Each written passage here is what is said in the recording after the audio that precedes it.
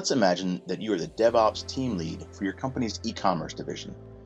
As a savvy technical organization, you and your team leverage AppDynamics to monitor the health and performance of Acme's e-commerce application, confident in your experience that AppDynamics catches and alerts on issues before the business is significantly impacted. AppDynamics can provide such automatic notifications via email and text, and while checking your email, you receive just such an alert. It seems that the custom testing you implemented in AppDynamics has flagged that the synthetic end-user response time for shopping cart activity has increased unexpectedly.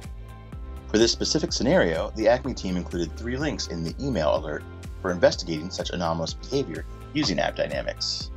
The first link takes us to the browser app dashboard under User Experience. This view is an out-of-the-box feature with AppDynamics end-user monitoring and provides a host of information. To troubleshoot the issue, let's narrow down our view to the last 15 minutes. Here we can see the increase in synthetic response time that triggered the alert and compare its trend to that of the real user experience data.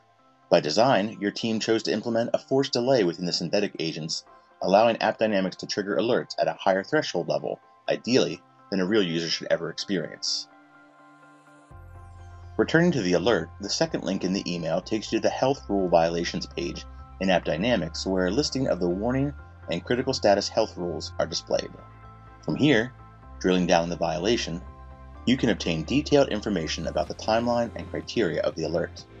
Finally, the last link in the alert email takes you to a custom dashboard that your team has built for monitoring this scenario. The dashboard provides a table of metrics for synthetic and real users at the top, graphs synthetic user and real user response times, and captures the timeline of all health rule violations of the synthetic tests.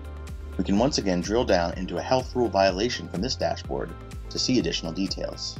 Now suppose you wanted to create a new custom email alert, one related to a slow page loading time. By selecting email templates under Alert and Respond, you can quickly and easily do just that. Here you can rename the email template, define who receives the alert, and even define the URLs that are important for you and your team's troubleshooting activities.